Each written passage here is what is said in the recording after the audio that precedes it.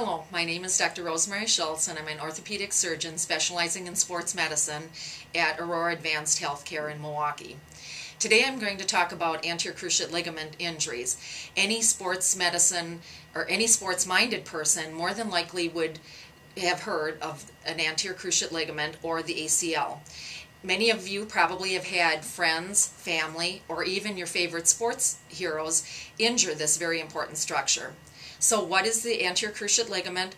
How do you injure it? What do we do for it? And what are the signs and symptoms of the injury? First of all, just a very basic anatomy lesson.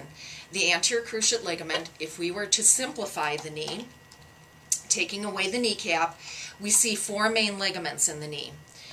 There are two on either sides of the knee, one on the inner half, which is called the medial collateral ligament, or MCL. The other is on the outer half of the knee, called the lateral collateral ligament, or LCL.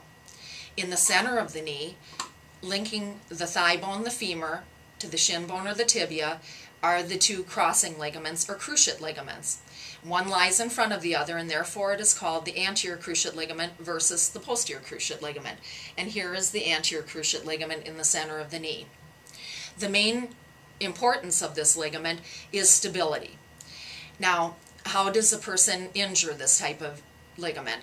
One is through a twisting injury. So if there is any torquing or pivoting, the anterior cruciate ligament can be injured.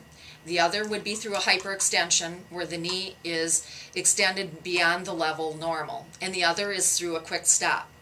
What happens when the anterior cruciate ligament is injured? One usually hears or feels a pop in their knee. It doesn't happen all the time, but many times one can feel the pop. Subsequent to this, you usually cannot continue playing the sport that you're in. You usually have to be helped from the field, and many times your knee feels very weak, or it may feel like it will give way. Fairly soon afterwards, at least within the next 24 hours, your knee swells quite large, and after that, obviously, there's pain. As the pain and swelling improve, the knee does feel better, but unfortunately, a person is left with a feeling of weakness or instability. So, what do we do to decide whether a person has injured the anterior cruciate ligament? Well, many times we can get x-rays, but x-rays only show if we have a break in the knee. The main diagnostic treatment or diagnostic finding would be that of an MRI scan. The MRI can show us if there are soft tissue injuries, meaning ligaments or cartilage tears. What do we do for an ACL tear?